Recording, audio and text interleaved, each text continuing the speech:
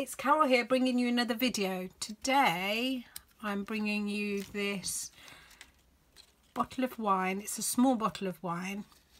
I bought a cork from eBay and I've made the tag, so it looks like a really pretty little gift for somebody. So I'm going to show you how I've made the tag. I'll turn that off. Okay, so what it is a piece of vellum, and I've cut it at 6 inches by 2 1/4, and then I scored it at 2 inches. So I'm going to do another one so I can show you. So I've already cut it, and then I'm going to score it at 2 inches. Okay, now I want to cut a hole here that is 1 3/4, but I can't really see the centre when I put the punch in. So there's one. Oh, can't see that, can I? There's 1 inch. Can you see what can't really see what I'm doing because it's, and there's 1 inch. So that's the centre. Get my punch. This is one of the old punches we used to have. Still working. Centre it and punch. Okay.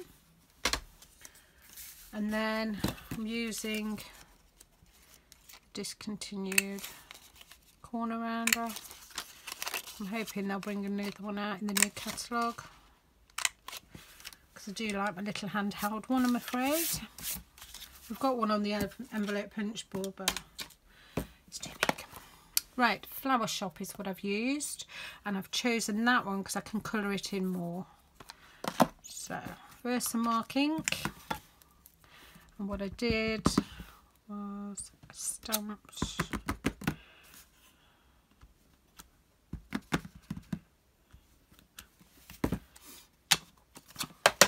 hopefully that hasn't overlapped.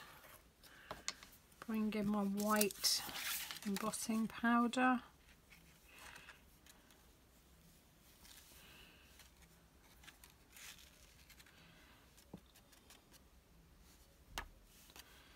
There you go. Get rid of it. It's quite a full one.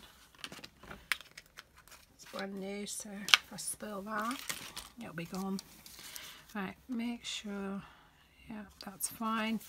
I'm going to heat emboss that now so you can see the magic.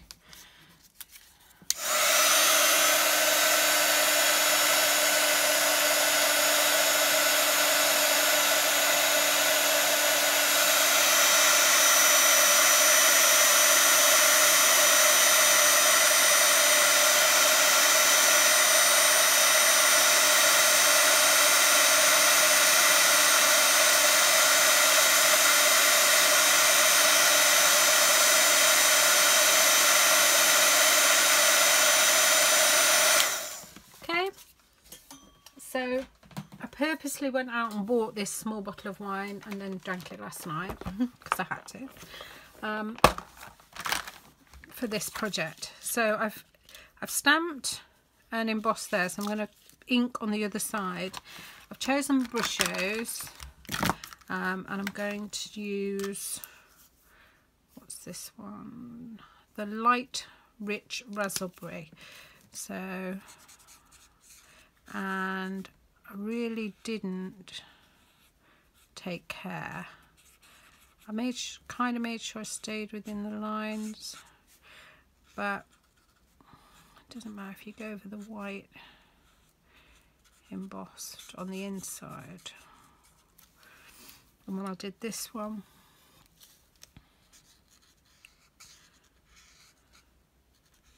it's maybe difficult for you to see the vellum, what I can see, but I thought vellum would be, I didn't want the lights covered up, but I did want to put a tag on it.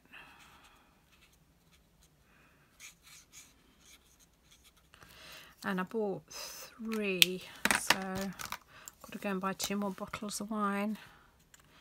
I have such a hard life. Oh. No, that's not right. I don't want the thin end, I want the thicker end. I was right the first time.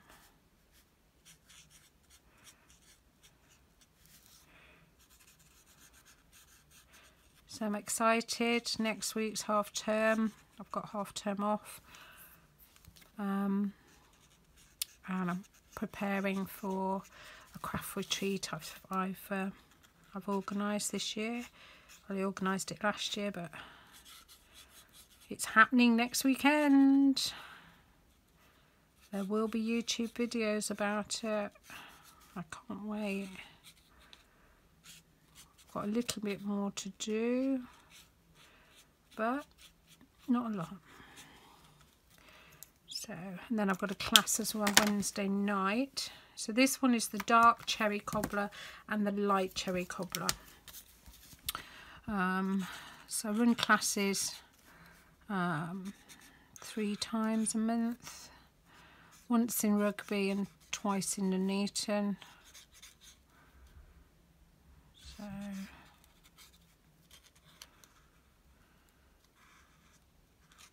and I started a blog last week, which is a bit, I've been trying to get my head around a blog for I'd say a good year. It's taken me that long. I'm not very confident when it comes to it. So I did 2 posts last week, which were amazing. And when I did them, I was like, oh, I can do it. So it's like everything else. You've got to try, haven't you? If you don't try, it's always going to be not achievable. If you do try, you might achieve it. You never know. So there you go. There is another tag for my lovely bottle of wine. And look how pretty that looks. I hope you can see. Just a little bottle of wine with the lights in. Just get them off eBay. And that looks so pretty. I think that'll be really nice. The light shining through. So I hope you've enjoyed that video. And let me know if, I mean, you could do it with big bottles of wine, but I thought, because there's not many lights in there, it just looks pretty in there. So I thought that looked really pretty. So you'll have to see if you can get them for the bigger bottles of wine. I'm not sure. Anyway, take care. I hope you've enjoyed that. Bye.